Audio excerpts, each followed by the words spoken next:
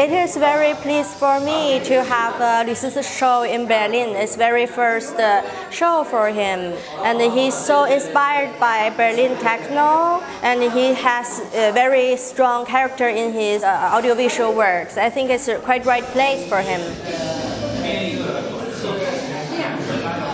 Yeah, I'm Lu Sisi. I'm from China, in Mongolia, and based in London, work and live there. This is my first time solo exhibition in Berlin ever, basically. And normally I work, my style is like doing audiovisual artist. I do film and music and performance and different multiform art, digital art stuff.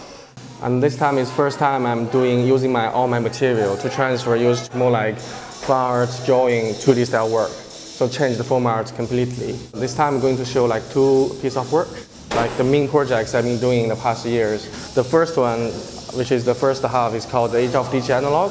I did 3 years in UK. It's talk about the relationship between nature landscape and the industry development in the UK culture and the history. From a Chinese younger generation like me from 80s, the point was to see what's going on there. And then the second project, which is underneath, is called Li. It's about using the Peking opera, meeting with Western RGB color with like circus bending to get some interesting results, to see the fighting or surviving between East and West themselves, like the culture. Yeah, I like bring questions more than messages, I think. I prefer give question marks. So in my projects, always have lots of things involved. So there's huge elements in it. So I like people to seek out thousands of different opinions in the end after they see my stuff, either performance or still images or installations. I started everything in UK.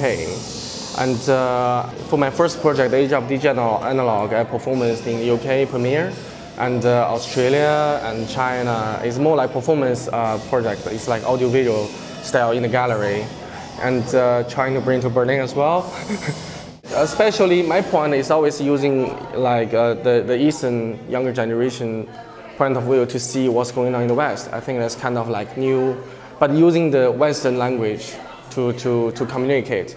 Because I got a huge influence from the Western culture, you know, whatever, either music or film or everything, you know, even I'm Chinese, so I'm getting best from both cultures. So in the same time, I can see in the middle point what's going on from both sides as well. So try to find some interesting chemistry points between the cultures, yeah. It's very different. For example, the industry, like the digital age of Analogue project. Because in China, we got really short time of industrial revolution, but in the West, the industrial revolution is like long time.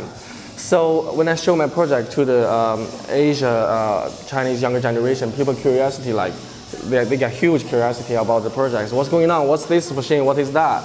But when I show the stuff in the younger generation people in the West, they see those things in the history book every day, and they see around them with listen to his story from the grandparents as well, you know. So and when I'm doing the projects below downstairs, it's about the Chinese culture, but using more Western way to represent it.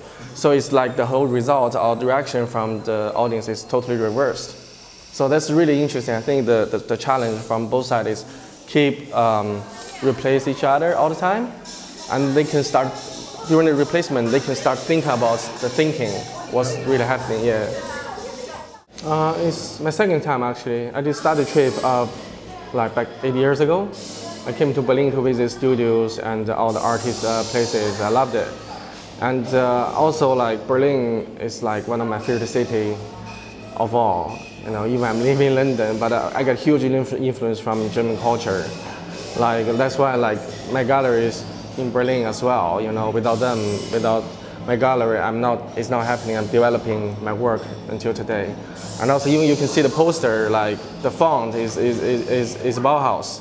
So that can speak everything, you know. I like Avanotto, like Hans Zimmer, all the like German artists. So yeah, exciting.